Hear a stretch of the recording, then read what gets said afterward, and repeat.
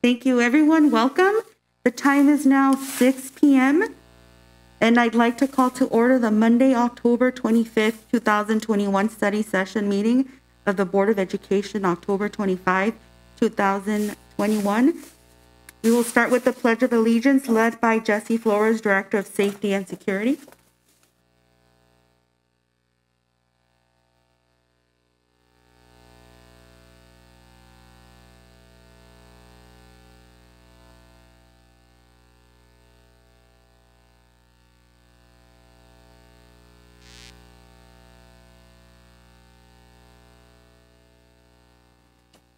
Thank you. We will now take roll. Isela, will you call roll, please? Governing Board Member Garcia. Present. Governing Board Member Gomez. Present. Governing Board Member Martinez. Present. Governing Board Member De Leon. Present. Governing Board Member Cuarenta. Present. We will now move on to the approval of the study session meeting agenda, October 25, 2021. May I get a motion? May I get a second? Board Member Gomez seconds. Thank you. Any questions or comments on this item? Hearing none, with a motion by Board Member Martinez and a second by Board Member Gomez. Isela, will you call roll, please?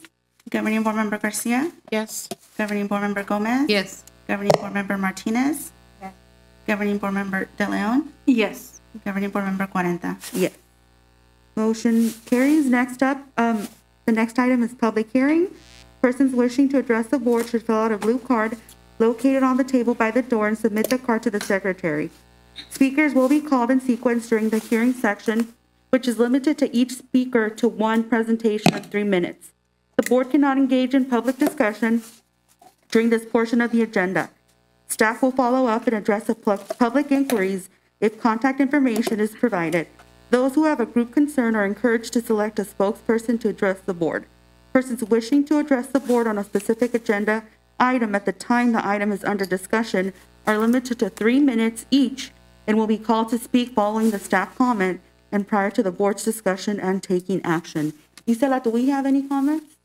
I do not have any blue cards for this evening, President Cuarenta. Thank you, Isela. The next item of business is the superintendent's informational update. We will start with item 3.1, safety under COVID. Thank you, Board President Cuarenta. Board members, if you recall, the board asked for us to provide you information on COVID safety information as well as the latest information we have. Before I turn it over to my colleagues for the presentation, I wanted to give you a brief update that shows the ever-evolving nature of COVID. We know now that we will begin to get some direction regarding vaccinations for our 5 to 12-year-old students. However, we expected last Thursday to get some indication, and they're still working on it. So the presentation that you get today, even though it's the latest information, you already know that there will be an evolution as we go to the next phase, which will be a new vaccination drive for a new group. With that, we also opted to give you more than simply a presentation on safety.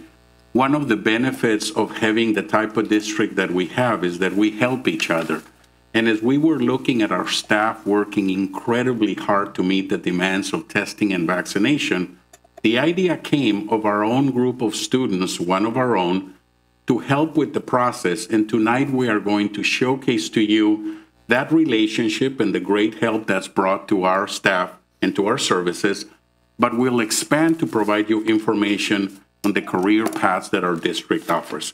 After all, we're an educational entity, so tonight, as we give you information on safety, we will also celebrate one of our more efficient educational programs. With that, I'm going to turn it over to Scott Law to start our presentation on COVID safety practices. And please feel free at any time to let us know if there are questions, and we'll address them. Thank you.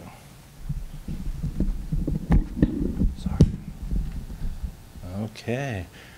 Good evening, Madam President and board members, Superintendent Frutos. Thank you so much for having me here. I'm going to share a little bit about some of our COVID safety procedures we're doing right now. So let's take a look at slide 2, please. We are currently doing testing of both our students and our staff. Some of our staff is mandatorily testing, and students have an opt-in testing option. We have just over 1,100 students that are tested each week, They're tested at school.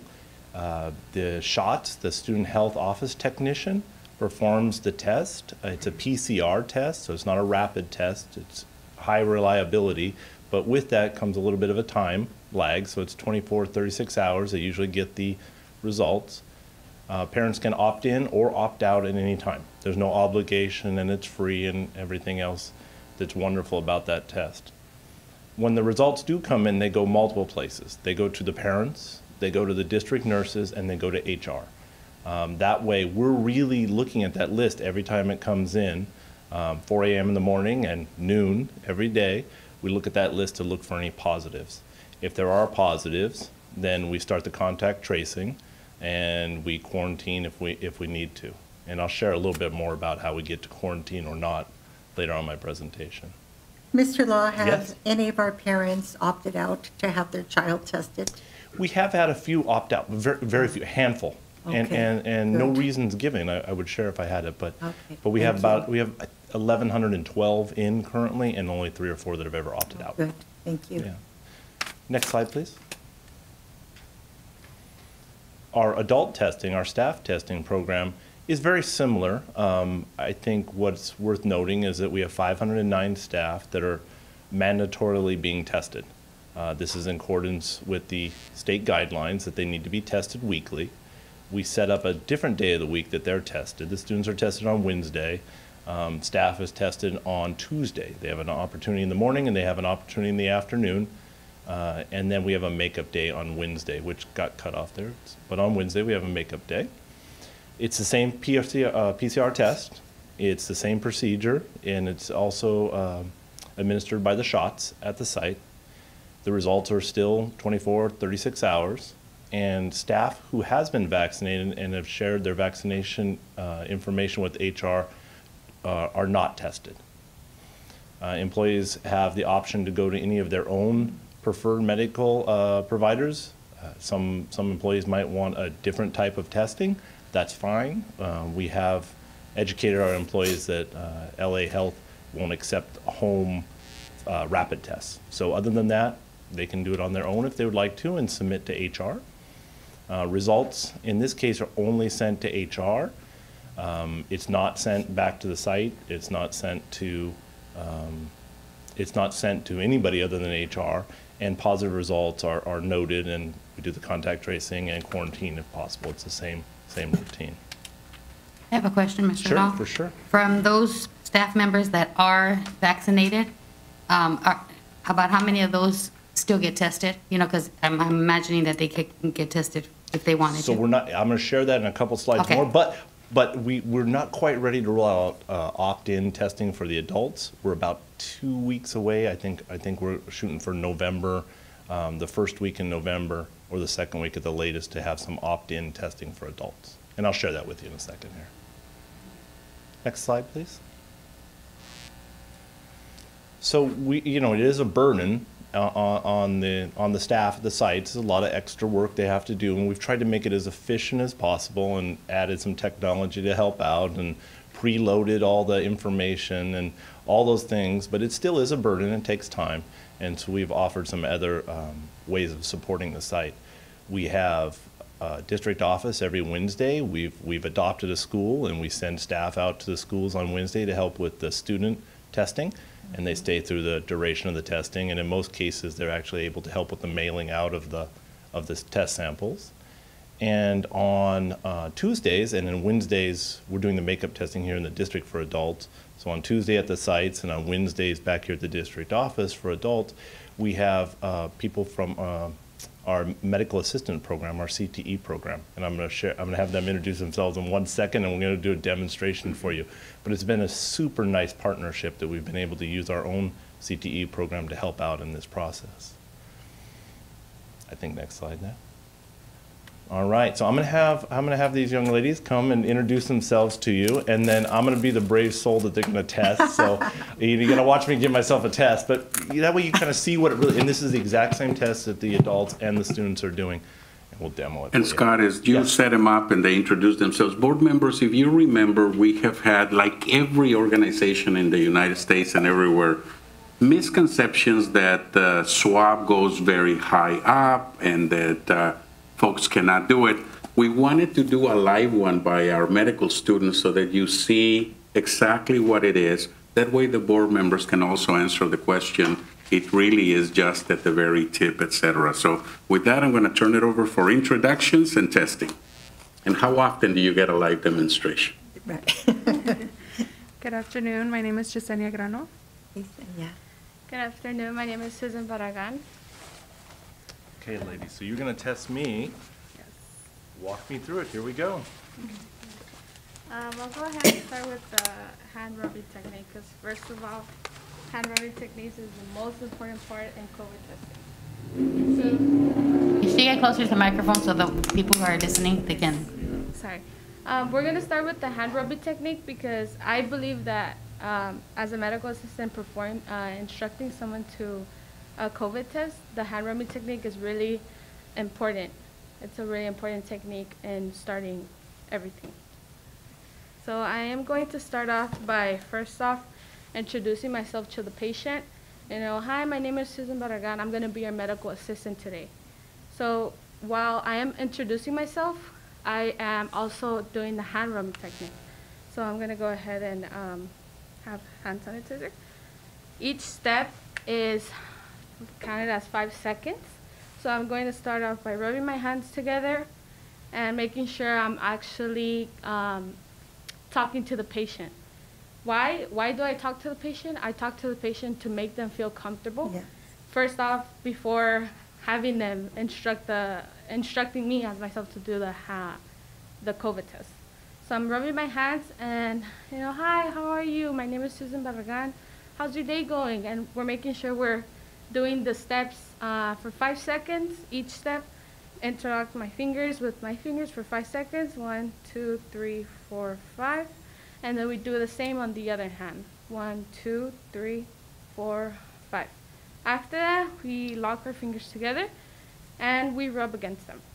Why? Because we make sure we get every part of the hand, but in between the hand is where bacteria gets in there the most. So we have to rub our hands together for 5 seconds, and then after that, we make sure we get this part of our hands too, and making sure we get our thumbs. Why? Because in hand sanitizing, people forget their thumbs a lot. So getting our thumbs is really important. And we also make sure we get our fingers, the top fingers, for 5 seconds, and then do it on the other side as well. After that, we also have to make sure we grab and sanitize our nails, because nails is, you know, a lot of stuff goes in there. So we do our nails for 5 seconds as well, and we do it on the other hand. And then after that, just going all over your hands. And then after that, we can proceed with instructing them to do their COVID tests. Go ahead and give it to you. So after we're done sanitizing our hands, we make sure to put on our gloves just to get that extra safety for ourselves and the patient.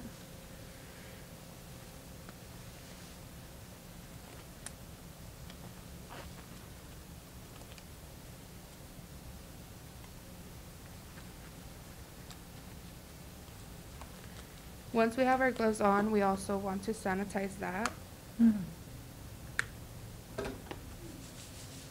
It's a little faster way, but make sure you get everything in between. And then we proceed to tell the patient if they would like to blow their nose, because we want to remove all that mucus, because what we want in the test to collect is the cells of the wall of the nostrils. So would you like to blow your nose?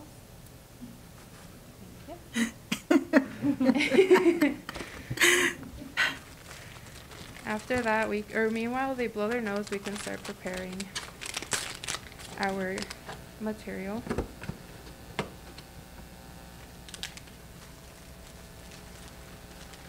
I like to ask them for their name first, name and date of birth, before they go through that discomfort. So I would write down your name. So may I have your name? Okay, and then I would write it down. And your date of birth? Okay, and then I would write it there as well, and I would write it on the bottom sticker and place it on the tube. Then I will ask him to sanitize his hands for me as well. So may you please sanitize your hands.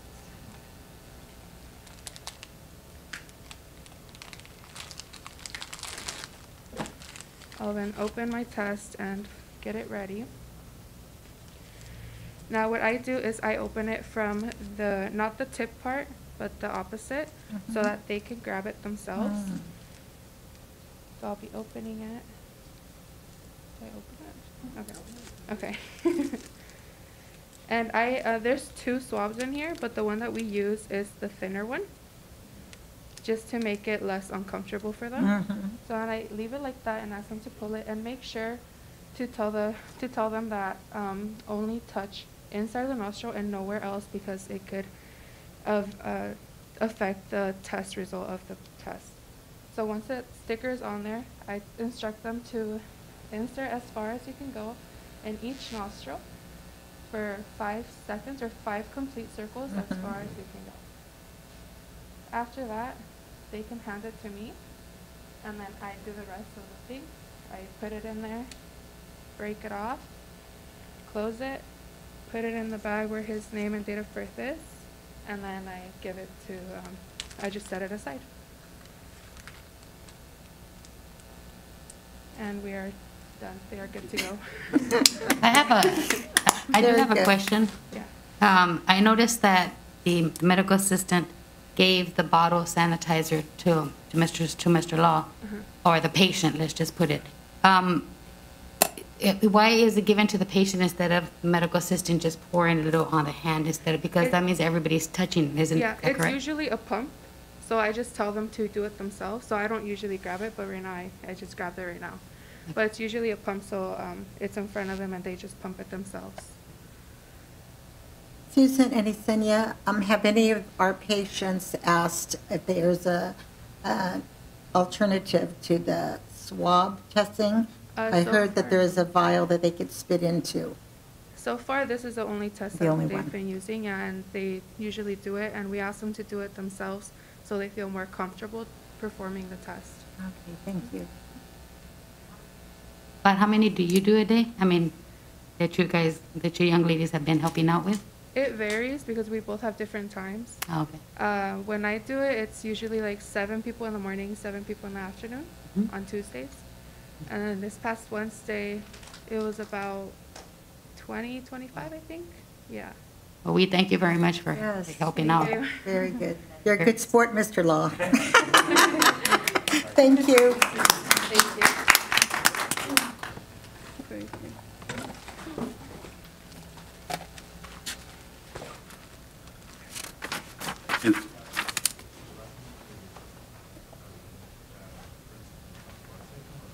Oh, sure. Let me make sure that we have our principal, Yvonne Rodriguez, come and talk to you for a minute.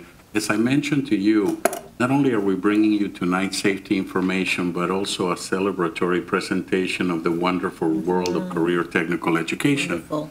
Dr. Rodriguez represents that program, the medical assistant program, and Dr. Francois later on will present all the strengths. When I told Yvonne that I wanted to showcase her medical assistants, she looked both panicked and happy at the same time. One, that we had to present in front of the board, but two, as some of you have said, we want to begin to recognize new programs, yes. Programs that bring incredible results for our students. So I mentioned to Yvonne, let's talk for a minute about this program since they're assisting us so well. So Yvonne, with all that, it's all yours. Thank you. Good evening. I want to thank Board President Yesenia Cuarenta, Board Vice President Sonia De Leon, Superintendent Ruben Frutos, and members of the board for allowing us to highlight the work of the Paramount Adult School Medical Assistant Program. Our mission as part of the Tri-City Consortium is we connect education and workforce training to create family-sustaining careers, and our medical assistant program changes the lives of our adult students and their families. The medical assistant program has been at Paramount Adult School since 2012. There are 62 students presently enrolled, students like Susana Barragon and Yesenia Grano, who we met earlier this evening, enter a 6-month program where they learn physiology and anatomy, medical law and ethics, medical terminology, medical coding, front office, and back office.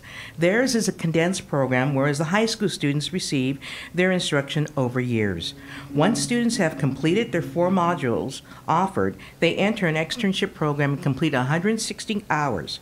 At the end of the program, our students are ready to work in a clinical setting, including medical offices and urgent care facilities. We are proud of our adult school students who take on the challenge of coming back to school to pursue their goal of entering the medical field. According to Ms. Laura Galvan, the instructor who has helped shape the adult school program, adult learners are more dedicated, work harder, and are focused on reaching their life goals. She is most proud of how quickly they become students and adapt to the material. Moreover, it should be noted that our ESL students are making it through the program.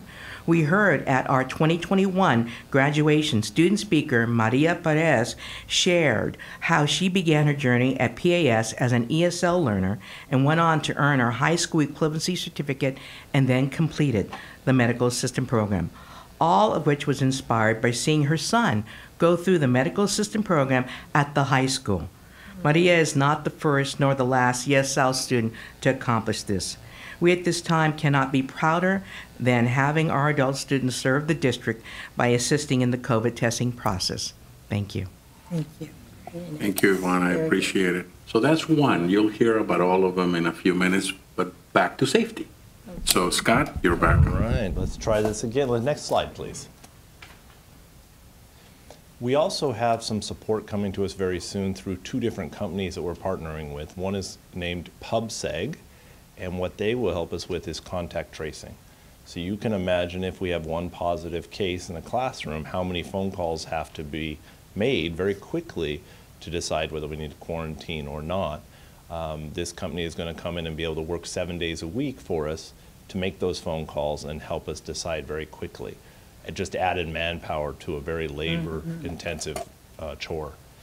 The other partner that we're starting with, hopefully, as I mentioned earlier, in about 2 weeks, will be COVID Clinic. And COVID Clinic is currently testing our athletes, once-a-week testing for our athletes, and we're going to expand them, hopefully, to 3 different sites throughout the district. And those sites will be manned so that staff can go once a week and get a test for free, and these are the staff that are opting in. And we're trying to spread them out across the district so that staff won't have to drive too far. It'll be on different days at each site, so hopefully we'll make it as convenient as possible. And again, we're hoping to get that up and running in about 2 weeks. Is that for both, Mr. Law, the up and running 2 weeks? PubSeg looks like second week in November. COVID Clinic looks like probably first week in November, maybe into the second, but we're real close on both of them. Thank you. Next slide, please. So taking to a different subject here slightly was our vaccination program. And we have some in the history and some that's current. So we'll start with the history. March 21, the vaccinations rolled out to most teachers.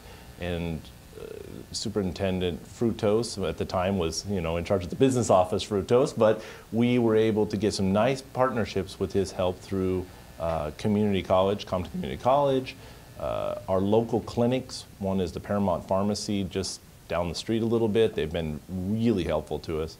Whittier Hospital are just a few of them that we were able to partner with. And at the time they gave us codes. We had a small allocation of codes.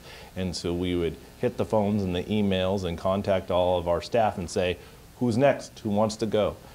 Through that process, we had 768 of our employees go get vaccinated. I know they got the first vaccine, but I don't know if they got the second one because then they made the arrangements through the hospital or the clinic that they went to. I would hope that they finished it off. So currently, between our efforts and then our staff went and got their own from their own doctor or their own clinic or wherever they went to, we're currently at 1,558 employees that are vaccinated. Next slide.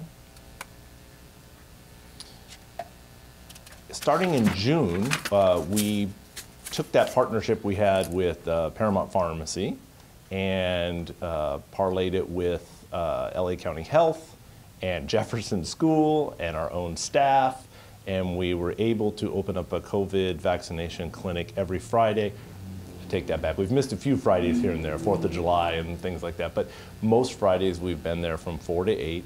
And we're really excited because we advertise to our students and our staff, but it's open to the community.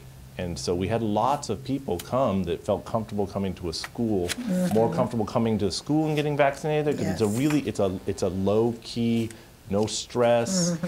And we've now given 1,589 vaccines so far. And so that's to our community. A lot of our students, but just a lot of the people living in the neighborhood. It's been nice. Next slide. There's a picture of it. I don't take pictures of people getting shots. I don't think they'd appreciate that. So this is right before we open the door. But that's that's Jefferson's MPR, and very nice. We got we're all set up with the technology and the stations, and it's a well-oiled machine now. We've had a lot of practice. So next slide. Yes, for sure. We started last week with booster shots. Wonderful. And we advertised it last week.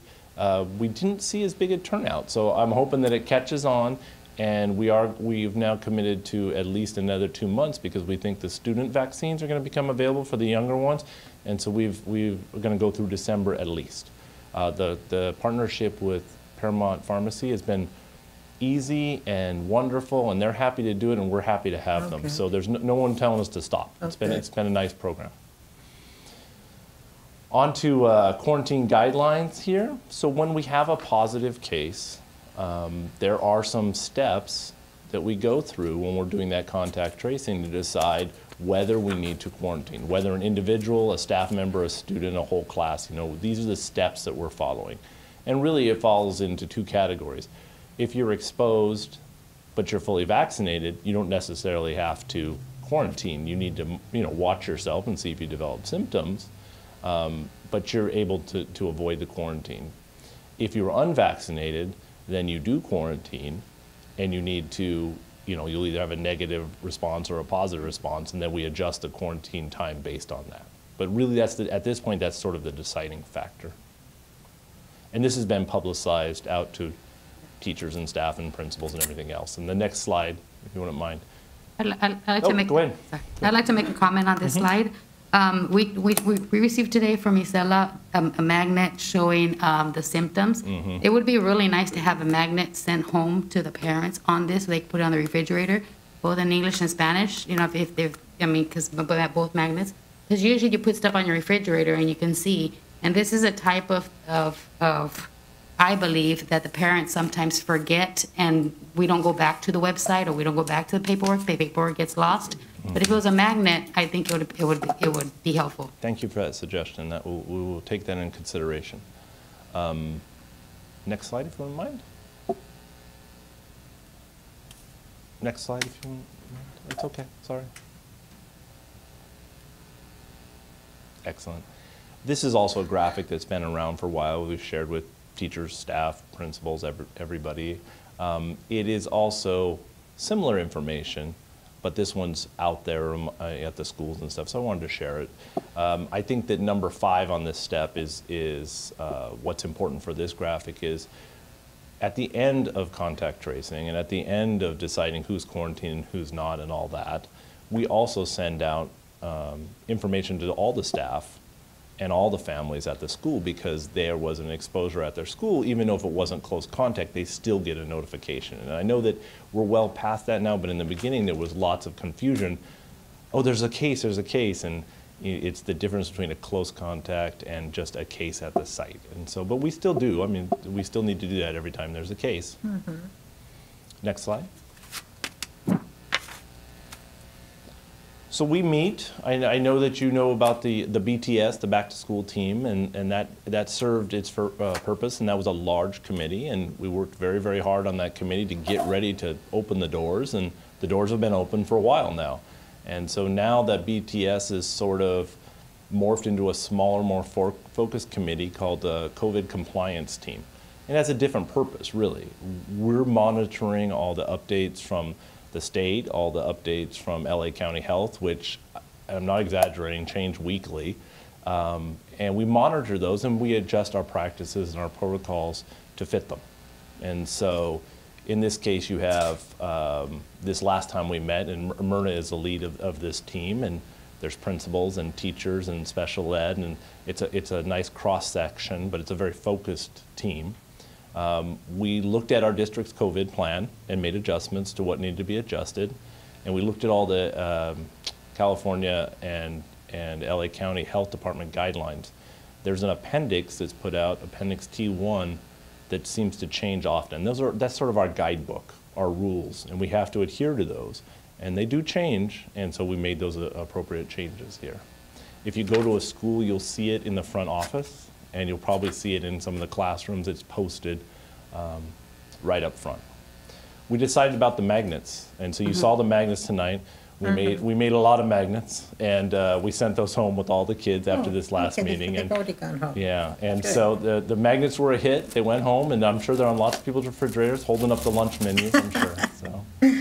So, we emphasized how vaccines were very important to getting us out of this COVID predicament, and so that got put into the messaging from this committee.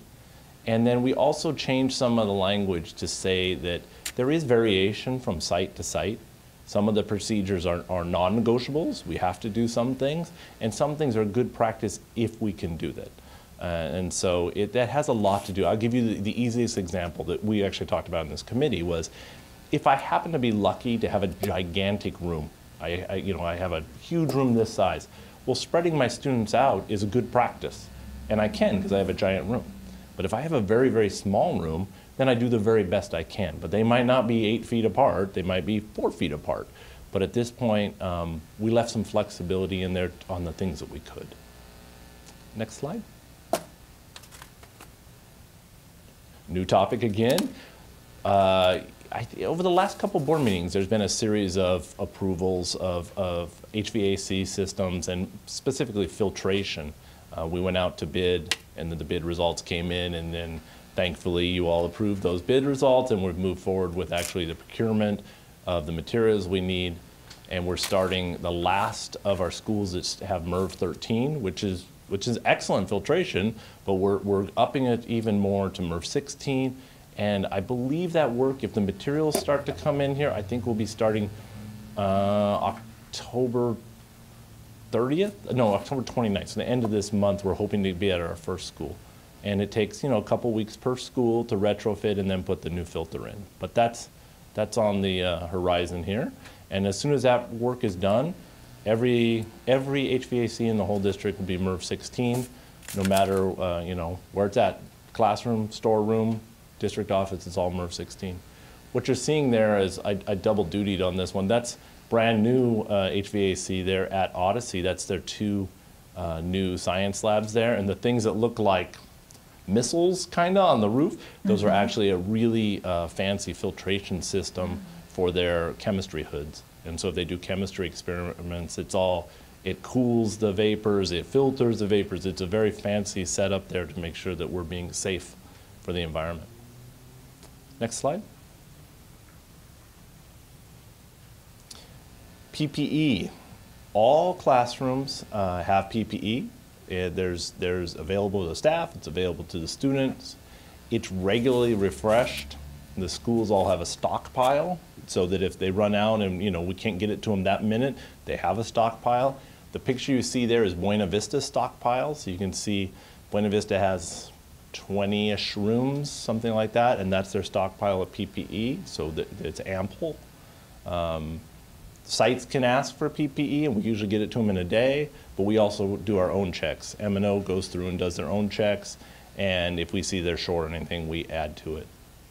Once PPE was distributed to sites, we had some special requests for just different situations. Speech teachers wanted to have masks that had a clear face piece on it so they could see them speaking in speech class. That seems to make sense. And so some of the specialized equipment was ordered as soon as we could, and as soon as it got here, we got it out to sites, and now it's maintained the same way as anything else. If they need more, they let us know we need more see-through or more full gowns or more face shields, and we get it. We have a pretty large storeroom of it in the warehouse also.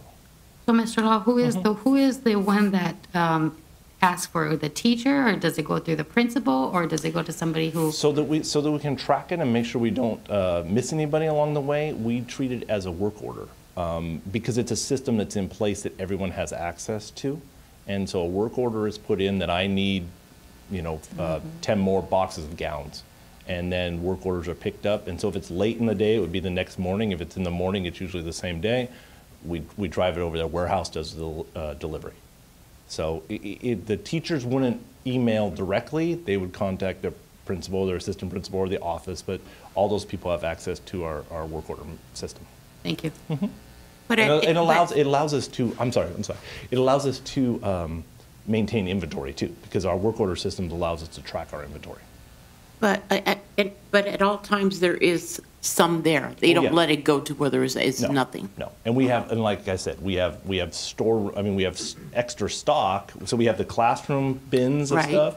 We have extra stock, which is in that picture that it's Buena Mm-hmm. Vistas, and then we also have a whole storeroom full of it at the warehouse too. Okay. And so unless it's a really odd request, like when we first wanted the see-through masks. Not that it was odd, it's just that it was specialized. And so it took a little while to get here, but it's here now, and we have extras, and so. I'm glad to hear that you stated that we have extra stock because of the supply chain shortage in the state. That So is that's an good. issue, yes. Yes, Yes. thank you. Next slide. So these are just some catch-alls. They didn't deserve a whole slide to themselves, but I wanted to call them out. Our health rooms are being, regularly cleaned and maintained, and you see a picture over there on the side. Health rooms are separate from our sick room. So, a student comes in and says, I don't know, my toe hurts, I need a Band-Aid, that sort of thing. We all know what that looks like in an elementary school especially. But we have quarantine rooms or health rooms that are separate, and that's a picture of one there. That's, we have a sign ready to go on the inside that's huge that we put right in front of the door so no one wanders in. We have specialized PPE in there. We have lots of, anything you could think of that we need for a quarantine room is in that room. And so every site has that, and unfortunately, they're in there quite a bit. It's getting better and better, though. So, signage throughout campus. So you see one sign there for the quarantine room, but if you go to any of the campus, you see it all over the place. And we early on made nice signage that all matches. It's cohesive. It really tells the story of that we're ready for COVID prevention. And if you go to any site, you'll see it. I don't need to describe it too much to you. Two newish things. We'll start with the grab and go breakfast. We started that for the beginning of the year, and I think you've had a Wednesday update or two about that. But basically, that allows us to give the kids their breakfast for the next morning as they leave school. So Monday afternoon, as they walk out of campus, they get handed a bag, and that's their breakfast for Tuesday morning. And it allows us not to have kids too close with masks off. It's the best we could do at the time. And we're constantly evaluating if that's still a good idea, or if we're moving away from that or going to keep it for a while. It's currently still in place. And I think the newest thing we did was outdoor eating. If you drive around campuses, if you, on your way home, go by the front of Lincoln where the bell is on the corner there, you'll see looks like we're having a wedding in the lawn. And, but that's more outside seating. We've provided lots of bench seating, outdoor eating tables, canopies, and because it was going to rain now, all those canopies suddenly have sides on them. We did that over the weekend, rush over the weekend, because we thought the rain could be really bad, and we wanted to provide an ability to still eat outside if it wasn't awful. So. That concludes my portion of tonight. I'd like to turn over to Mr. Frutos, unless there is any questions specifically for what you've heard. I do have a couple questions.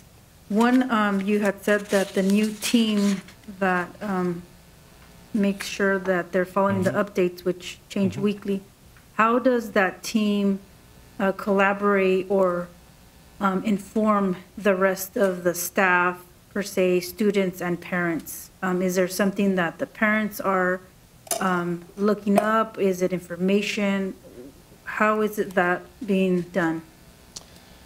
So the team is there to look and set in place protocols. And then those protocols are shared out with the site. And then the site shares them out with their students, their teachers, their everything. It's a smaller team. We're not doing large meetings with all of Paramount, but we do meet then, the information then flows back to the admin and the admin out to their site. And Scott, I can add, Vice President De Leon, that in some cases when the news are novel or important, like when we announced that we were going to start testing, we actually send an email to all staff to make sure that they understand that something new will be happening, and that way, in conjunction with the teams, they get a message from the superintendent's office saying this is something that you need to know. And by and large, we've received a lot of responses saying thank you for the messages from the sites and for getting emails. And as you know, with the parents, there have been a couple of occasions when we want to set information, and I think in some cases they've been done on paper with the nutrition services meals. Do you want to mention those? Sure.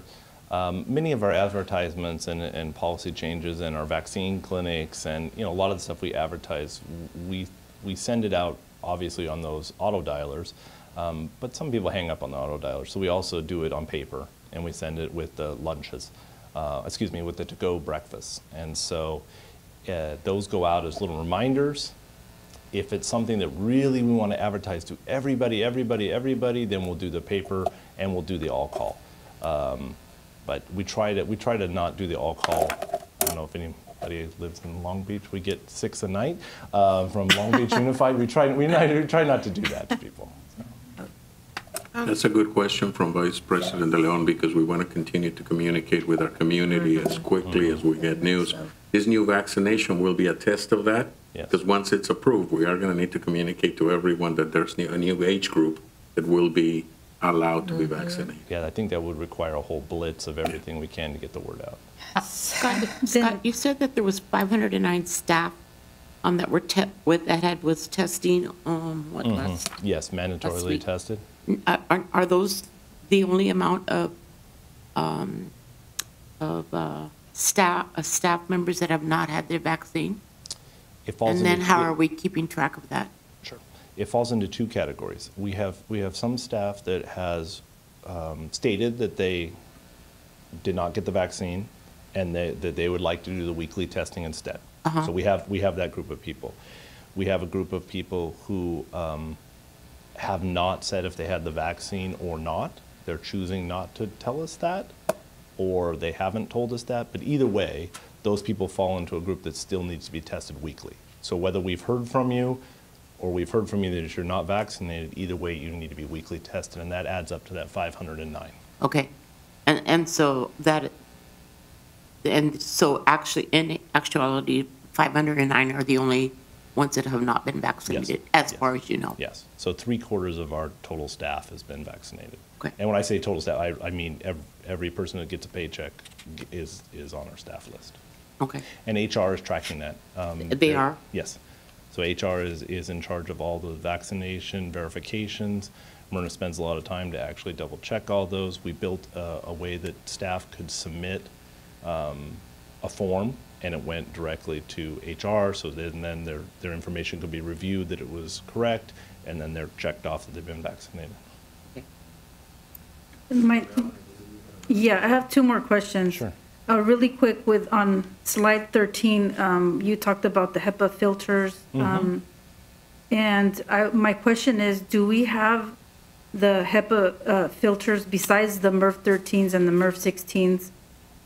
Are those HEPA filters, are they being replaced with the HEPA filters? Yes, absolutely. We bought a 2-year supply already, so that's all we have in supply to replace them is the HEPA filtration. So then I'm sorry. So then, because I know there was a concern, a few teachers had addressed me, and I haven't addressed Mr. Frutos. I know I told him about the DA possibly providing us with the HEPA filters, but there were some teachers stating that the Aeromax machines that we got that were donated from us from the gas company, they haven't been replaced. So if we could look into that. I will. We double checked all of them before we rolled them out, and we only had about 250 left of the donated ones, so all the rest is new. So, 600 brand new units that came with HEPA. I think that a little confusion might be, if you look inside, it looks like there's a carbon filter in there. It's the way the filter is set up. It's a very robust filtration system, and so it has a little pre-screen, and then it has a carbon filter, and then it has a true thick HEPA filter at the back end of it. So if you just peek in there, you see carbon, and there was a little confusion at one site that thought that they didn't have the right thing, but they just didn't understand how it worked. Oh, okay. And then my last question, because I know this is something new, the grab-and-go breakfast. Yes. So as a parent, I'm thinking, my child is getting their breakfast a day before, correct? Yes. So then what does breakfast look like? Is it something that has to be stored in the fridge? Do they have to warm it up? I think I would have to get back to you on a Wednesday update, because I don't want to misspeak on that, what's actually in each one. There are some things that have to get refrigerated, but then there's other things like maybe a blueberry muffin or a Mexican bread, concha, the little toaster things that you put in the toaster. Those you don't have to refrigerate. Other things that do are maybe a breakfast burrito. They get maybe fruit cups.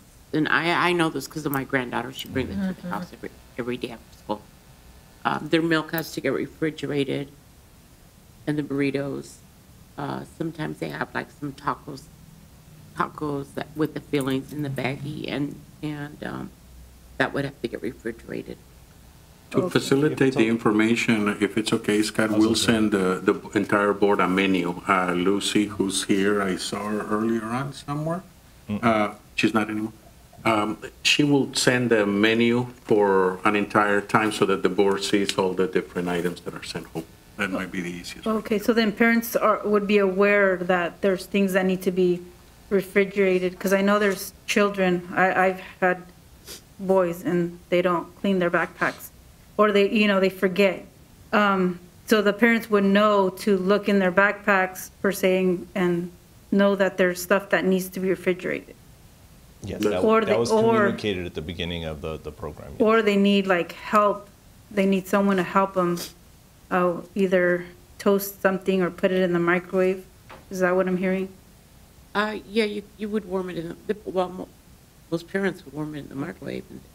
I'm just asking because I know we have a community that it's a working community, and typically they drop their children off and the cafeteria personnel does all the warming up, and they just have a hot meal and don't have to worry about their parents are off to work.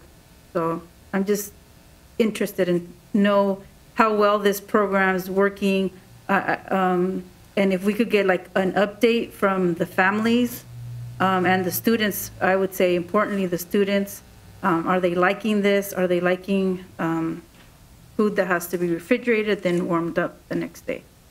When did we start the breakfast? Since the start of school. Yeah. So, okay, so if we haven't heard any complaints from parents.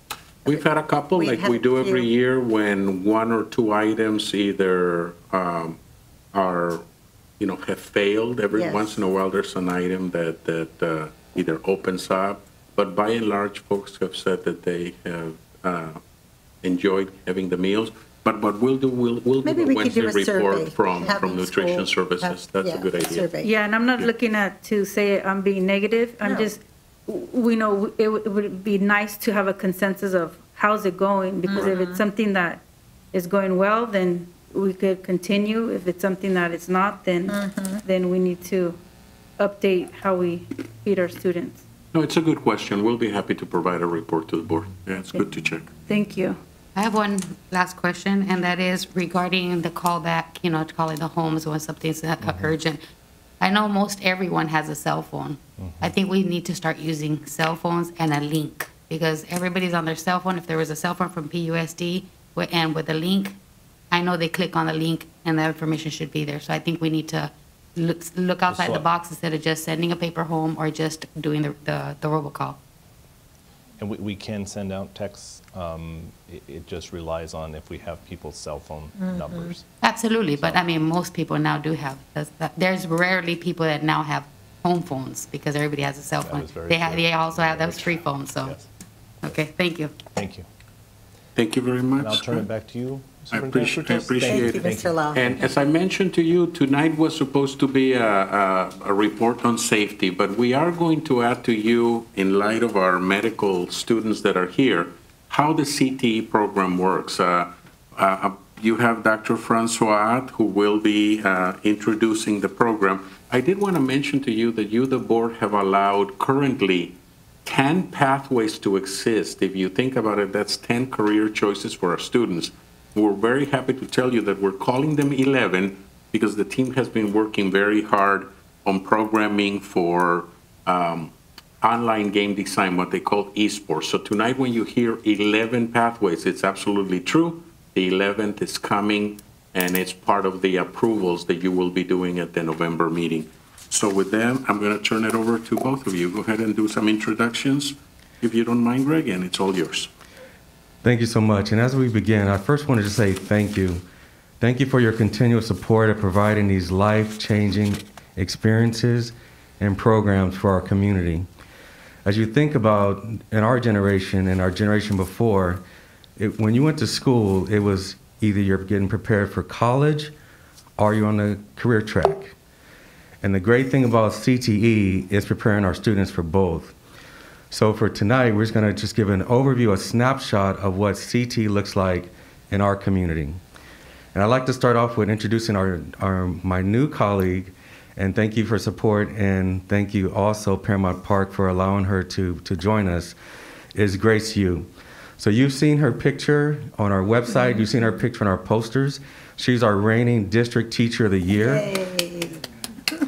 And she started off strong, so very happy to have her on the team. And she's going to start us off with a snapshot of our current pathways. Next slide. Thank you, Dr. Francois. Good evening. I'm very excited and fortunate to join this team as I continue to serve our students. This year, for our career and technical education, we are offering 11 pathways, like what Mr. Frutos said earlier, and 4 of which are from our Project Lead the Way program. And this is a great program where you will see a vertical articulation starting with our middle school, where we offer schools the option of 6 different Project Lead the Way courses. And it is revolving, and schools get to choose which ones they would like to have students engage in. And so when they go to the high school, they will be able to interact with the architectural design pathway, the biomedical science pathway, the computer science pathway, and down at that number 6, our engineer design pathway. So aside from those, we also offer the design and visual and media arts pathway. Number 5, education, child development, and family services. I'm excited to share with you that I'm working with Ms. Mai this year with our newest course within that pathway. We have our number 7, entrepreneurship. Number 9, our food and services, hospitality, patient care, sports medicine, and the most exciting one for us coming January is our newest esports game design. By the way, before you continue, board members, we didn't want to embarrass Ms. Yu, but Ms. Martinez and I had the opportunity to go to her Teacher of the Year celebration where they were treated like movie stars. Had I said that before her presentation, maybe she would have been nervous, but it's a wonderful addition to the team, yes. Dr. Francois. Yes, thank you. Thank you. Next slide. So with this slide, I was going to just highlight a few facts to get just a synopsis. What does CT look like, feel like? And so one of the things you may not realize, 5 of the last 6 PHS valedictorians completed at least one CT pathway. So this is really unique because in 2008 and 2009, when I was at PHS doing the master's schedule, at that time we had ROP and just starting with CTE, and it was difficult to get students to take the courses because they said, yes, I'm interested in that, but it's not A through G, it's not college prep. And so at this point, when I started in this role in 2014, 35% of our courses in CTE were UC A through G approved. And so we worked really hard. So from 2017 on, 100% of our courses in CTE are UC A through G approved. And so they're really beneficial for all kids to prepare them for college and career. We currently have 7 courses articulated with Cerritos College with 2 pending. What that means is our agreement shows if students earn a grade of C or higher, they get college credit while they're still in high school, which is pretty amazing. More than 2,000 students will take a CT course each and every day. Our 3-year trend has been 2,310 students will take at least one course during the day of CTE, with the 3-year average, 194 special ed students being a part of that cohort group as well. So once again, being good for all students. So when you walk into a classroom, you will notice it doesn't look like a traditional classroom, and it should not. CT courses should have industry standard facilities, equipment, and supplies. It also, you're gonna see a few highlights in just a few minutes with pictures highlighting work-based learning for students to highlight and practice their skills. Real-world application, as you saw here tonight with the brave Scott Law. Hands-on learning, industry partnerships to provide mentorship, field trip experiences, you name it. And also include an annual CT advisory committee where we bring experts in at least once per year to do a deep dive in our program. Are we preparing our students for the world of work? Are we preparing them to earn jobs and so on? And we surveyed them. What are some skills that you feel are definite need in your role? And then we come back to the drawing board with our team to make sure our programs are preparing students with those skills. Linked learning, project-based learning, and once again, preparing the kids for 21st century skills. Someone might say, well, what is linked learning? So I want you to imagine this. Imagine that you are a 9th grade student and you're passionate about culinary arts. You sign up and you get that class, how excited you are. What does it do to your motivation when you go to your math class and it's not totally traditional concepts, but there's a lot more units on measurement and ratios.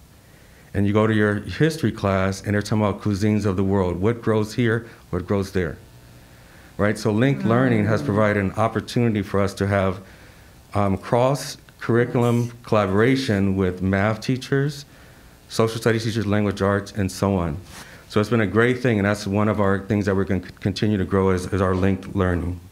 Next slide. And so here you see a few glimpses of CTE at work. So on the left top, there's a picture of a PHS student patient care leading a vital signs workshop with a student from Alondra that we brought over. So the student was taking our medical detectives class at Alondra, so we bring them over for an experience that the students facilitate. So it's hands-on, so it's one thing to read about the parts of the body, it's another thing to construct it by hand with clay, with 3-foot-tall models with that. And it's also a family. And that's one thing that you'll see consistently with CTE is we have rock star teachers that connect well with kids. And the thing about it is about half of them, we hired them from industry and taught them how to be teachers, which is really phenomenal. They come in as experts. We also see students in that bottom right volunteering for the LA AIDS Walk, as they do at every Paramount event that we would have locally. We always have a team there. Next slide. This right here is a great example of vertical articulation at work. So this is also a day where we sort of scared the Alondra kids, not on purpose, but we had the students to put a real life scenario of a patient being down. And so code red, and the student teams get to their stations and start applying CPR, checking. When a student gets tired, they rotate. And this is an example of real world equipment. This is an Apollo mannequin. We have 2 of them. These are examples of technology that you will see in a medical school at the college level, preparing students for going into patient care. And we have 2 of them here. With the support of you all and the CT Incentive Grant and support with our LCAP, we are able to provide some amazing equipment that's going to help save lives down the road. And so this Apollo mannequin can talk, he can bleed, he breathes, and as you get close enough, he blinks. So it doesn't get any realer than this. Next slide. So this highlights another realm of experiences for our students. So you see on the bottom left our young Femineers. So this is the Femineers program that you've heard about. And so we have this at 4 of our middle schools. And I started this role, we looked at the number of females that were continuing, that were finishing the engineering pathway as seniors. And at that year, there were 2. And we looked at the data starting off in 9th grade, it was almost 50-50. So we looked at what are some ways that we can capture our young ladies' interests, get them still excited about STEM and going to our pathways, working on that equity. And Femineers has been an amazing addition to our PUSD family. And so here you'll see young ladies sometimes for the first time working, having tools in their hands, building. And that first year is about wearable technology. And for those out there wearing Apple Watches, is an example of wearable technology that we get a chance to see. So entrepreneurship was huge. We've been in that pathway going on about 4 years. And our rockstar teacher came from, she was a secretary in the office at PHS. Just by talking, getting a chance that she had a background in business, and she's like, me, a teacher? And she's one of our strongest right now. So having that belief in kids is phenomenal. The upper right, there's a young man, his name Jalen Griffin. He was our first student to advance in national competition from PHS. And on the bottom, you see Ulissa Reveles, who competed nationally. She made the finals last year. So this is an international competition. So just really proud of Ulissa and the team that worked with her to prepare her. She finished nationally, well, internationally second in an young entrepreneurship competition this past year. So when we say life-changing work and programs, these are our prime examples, just really giving our students hope and excitement, and many of them that why do I come to school each day? This is one of the answers. Next slide. And also with competitions, our culinary arts students have participated in numerous competitions and are winning. For the first annual Cerritos College Youth Competition, our student won the first one, left with a $1,000 check. It was really awesome seeing the leadership firsthand up there explaining their dish and why they chose this and that. And for those of you who go to the LA County Fair, as you go into those exhibits with photography, 9 times out of 10, you're going to see PHS students work up there with ribbons. We won, we've placed each year we've entered. So what's next? So one of the things that we piloted this year with the board support are CT enrichment courses. We piloted a business camp for our young entrepreneurs. And so for next summer, we'd like to expand on that and offer CT enrichment courses in all of our pathways. Our team that's taken a lead has been our culinary arts, and we started working with them this past summer to develop the curriculum for next summer using project-based learning. And so what a great opportunity to do some amazing units that they're not able to get to during the year and also capture student interest. One being working a full course on chocolates, just on sugars, especially desserts and so on. And our media is excited and fired up, a great way to introduce students to CT with courses like animation. So we're really excited for this upcoming summer to expand our enrichment course options. Also, we're looking to continue to expand courses in our existing pathways. Our biomedical science pathway is in its 2nd year. It's a 2-year of a 4-year pathway. So we're already looking to the year 3, continuing what they need for that. And one of the special tools that they're utilizing that is that anatomage table that we shared with you in an update recently, the world's first 3D human dissection table. So real world application at its finest for our kids. We talked about linked learning, and we're really fired up to bring esports game design, one of the most popular, fastest growing career options that we'll see. And so we're excited to bring it to PHS. We'll launch the first course the 2nd semester through our partnership of Cal Apps. And then next year, our plan is to offer it during 6th period as well as after school at PHS. So very fired up and excited to continue the world of CTE. I've seen it firsthand. It's changing lives and giving our kids hope, preparing them for college and career. Thank you. Thank you. Sorry, I just have a couple questions, very minor, but I noticed you mentioned on slide number, right here, the one with the one that stated that we have stakeholders, I believe it is. I think it's called stakeholders. No, they're called. The advisory committee? No. I should have stopped when I wanted to stop. But I didn't want to. No, right here. When you said, the industrial partnership. How many industrial partnerships do we have, and how are we looking for more? We have several, and the goal is to have at least more than one in every pathway. And so in a couple months, you'll be presented with a list of our CT Advisory Committee, and I will outline all of the different pathways, so that's coming very soon. Our industry partners will host students for internships, some paid, some unpaid. Some will host for mentorship. Long Beach Search and Rescue is one of our partners. Paramount Publishing, they host interns, one of our partners. Kaiser, we place students at Kaiser. So it's an extensive list. And like I said, the goal is to continue to grow those partnerships. We've partnered with the Paramount Chamber of Commerce, looking at local businesses. Some of them through word of mouth, through staff. We reach out to, various businesses as well.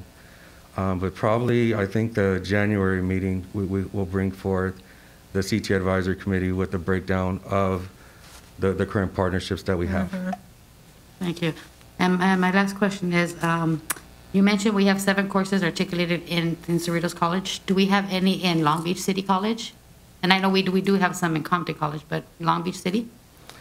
So in terms of the geographic locations, we've been reminded that Compton College is our home district, and that we must start with there and then get their permission to work with others.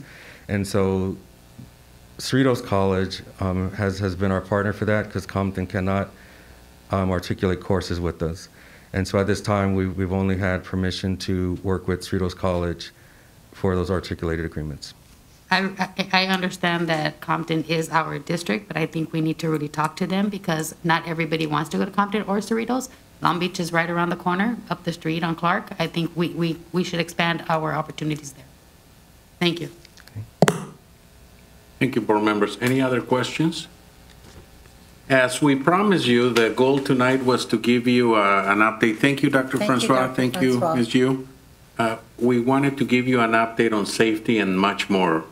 Even though the pandemic continues, we wanted to remind the board and our community that this is an amazing educational institution.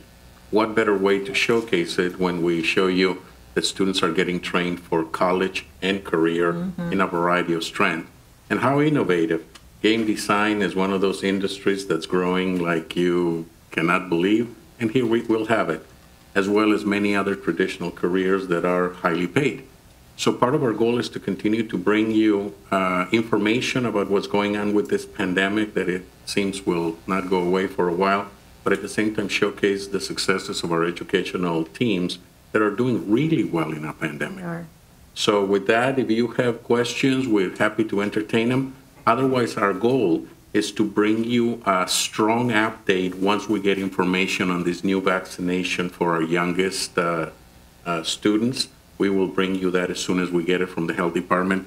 And as brave Mr. Law, who just offered you his life in front of you and all that, we will continue to update our entire community, because we know that this new FDA approvals will cause an enormous amount of confusion to our families, and we want to provide them information before we move forward with those services.